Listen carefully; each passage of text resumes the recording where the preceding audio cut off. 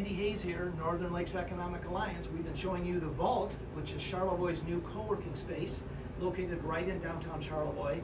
And it's just a wonderful facility, lots of co-working spaces for people either to drop in for the day, or they can permanently rent by the month or by the year working spaces. But one of the things that's really cool, the reason it's called the Vault, it's in the basement of Huntington Bank. And here's the Vault. So come on in, take a look at this vault.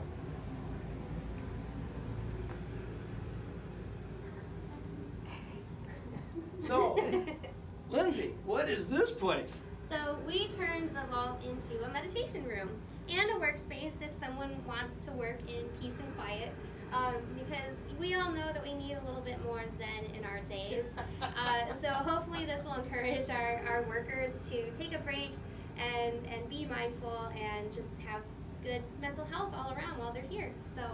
So Jane, what is that smell? It smells great in here.